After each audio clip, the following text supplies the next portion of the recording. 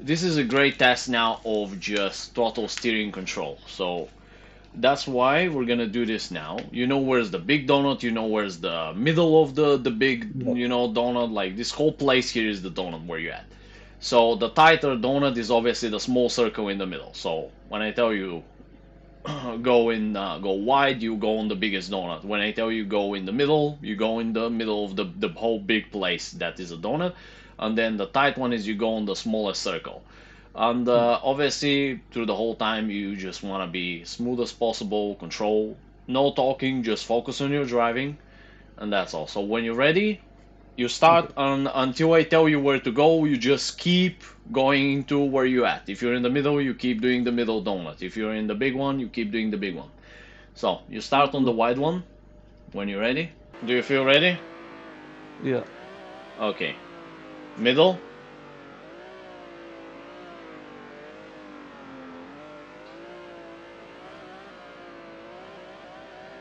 tight,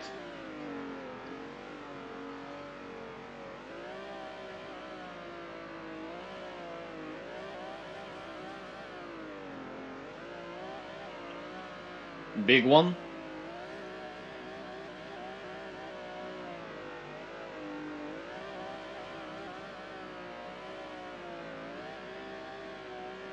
middle,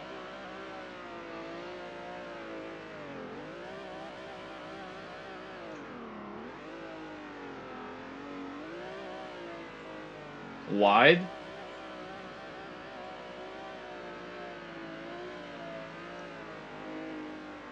Now we merge into tight.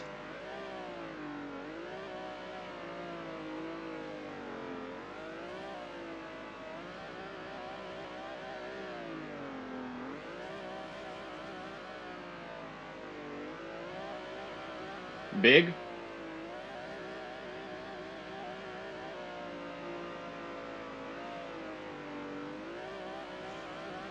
middle,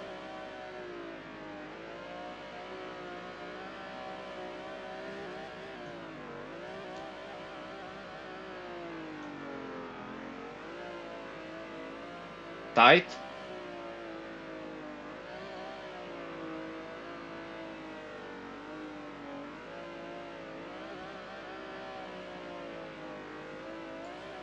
middle,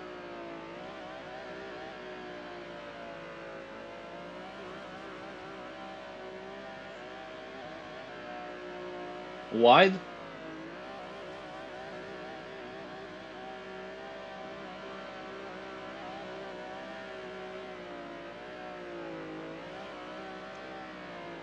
that's good. You can stop.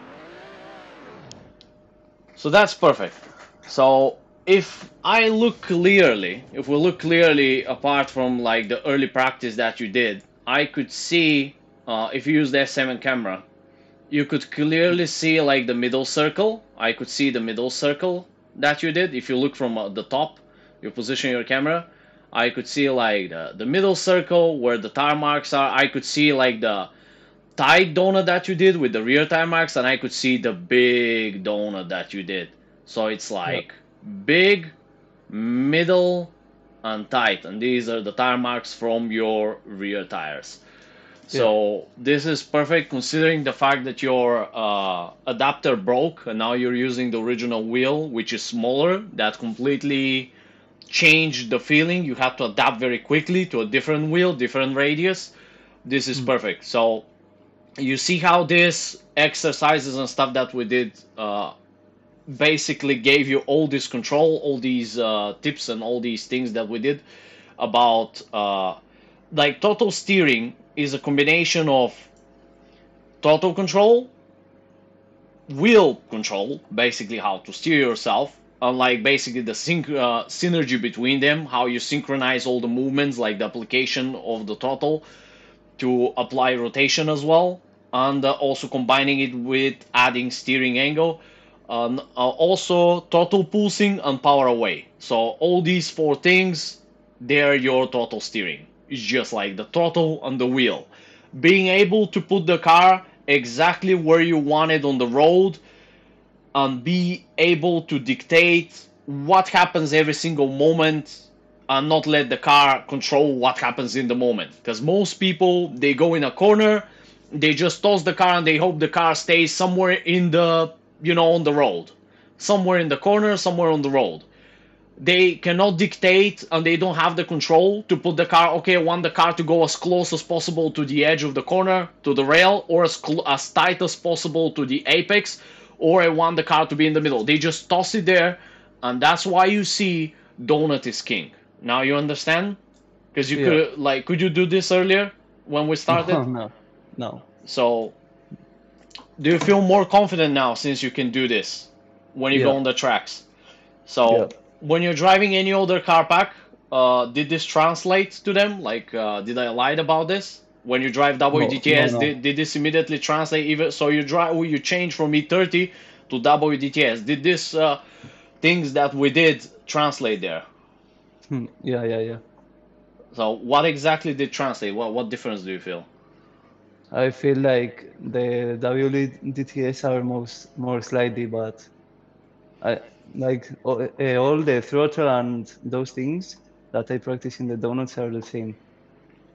Yeah, so you Like see the throttle application on the wheel, everything that you apply, yes, it's gonna be in a different amount. So you might have to steer a bit less or a bit more, or you might need less throttle or more throttle, depending on the horsepower of the car and like the grip of the car.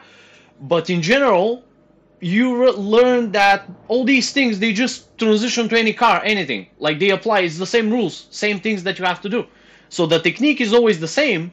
It's just the car is different, the grip is different, and like how much you apply. The application is a bit like how much it will take you to apply a bit more throttle or a bit more steering, but it's pretty much the same, right? mm, So when we drive on the tandem meets, you're doing better and better and better with the WDTS slowly but surely. And I could finally, yesterday, could finally chase you without any problems that we did on the Mayhem, where we yeah, did some practice. So in general, I'm not sure if you tried any other cars, but how I do tried you? a little bit of BDC and I was very bad, but I felt a lot better It's like you than use. before. Did you manage, even though you can drive the VDC now, did you manage to like at least click what the car is trying to do? Since you Yeah, have a bit more steering control now with like total steering, sorry. yeah, yeah. So Like, that's all about it. Like it's not gonna you see everybody tries to get it immediately, like, oh, I'm gonna learn in a month and stuff. Like, bro, you need a minimum of 1 year, okay, maybe 6 months of like intense coaching, and I can get you to a very very good spot. But you see how everything just transition. It's about building competence. So you build experience, the experience gives you more competence, the more competence give you more commitment, so you're willing to try more stuff like tossing the car reverse, maybe doing 360s, like learning other tricks. You'll be way more. A lot of people don't want to risk, oh, I don't want to go wide, they're scared to go on the edge of the road because they have these bad experiences when they spin out and they don't have the willingness or confidence to like commit and try getting into the edge. You know what I mean? Because when first we yeah, started, you didn't want to go close to the edge, where's the white and red stripes. Why? Because all the time when you step on the stripe, the car was, it's a bit more slippery, or you might step on the grass and spin out. So you don't want to have this bad experience replicate again or happen again. People are very scared. It's a subconscious thing. It's more about psychology, like your mindset, your brain, how it works. And in general, it's like our brain works to protect us from bad experiences, right? Because when you spin out, it gives you bad emotion. Oh, I spin out. Like, it's not making you fulfilled and happy because you did it, but you failed. So as long as you overcome this failure and understand that you need to fail to learn, and you get more experience and you start to be a bit more in control, gives you a bit more confidence, you're more willing to commit. So you see how mm, all this starts to translate now yeah, into the yeah, cars. yeah, yeah. Hmm. Okay, so anything else that you want to say about the donuts? No, it's a great practice and it has helped me a lot. Is So that is all. you see why Yeah, donut is king, because like yeah, most people they turn the wheel, yank it or jerk it left and right. The car is upset. You could clearly see the car is upset. It's the car is literally shaking a bit from all the wrong steering applications, or they slam in the throttles and stuff like that. There's people with driving for years with thousands of hours, and they still don't have this nailed. What you did right now, there are people with thousands of hours that cannot replicate this. Why? Because remember what I told you, when you're self-learning, you don't have the right path. There's nobody to tell you about the foundation. Remember what we spoke, and I give as an example to all the new guys every time.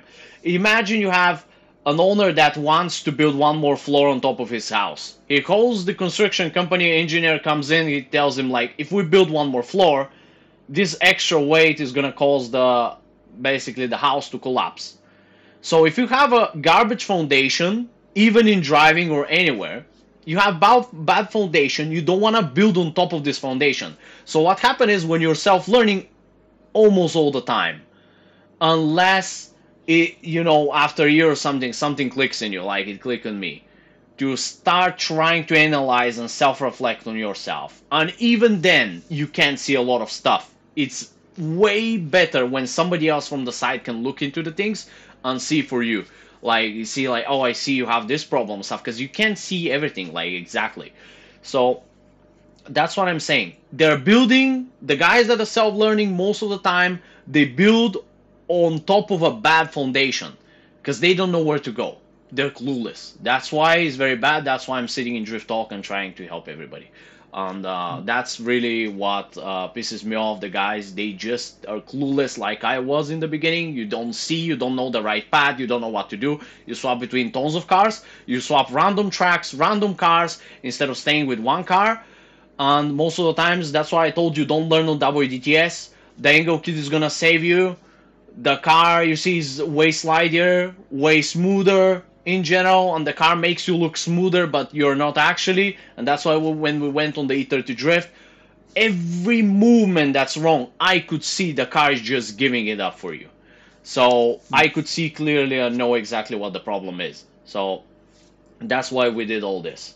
So it's good, you passed the exam here, and now we can move on to the other stuff. And I believe this exam is just a great showcase when you're ready to progress from the donut or not. And I'll be applying it to other people. So, because if I don't see the throttle steering mastered in, I can't put you on the track. I cannot put you on layouts and stuff like that to learn chaining tracks, this, that. I need to know that I can now integrate the other pedals into, the work, or like testing on the layout, how you do the spacing with the throttle and stuff like that. But you know what I mean. So basically that's about the throttle steering itself.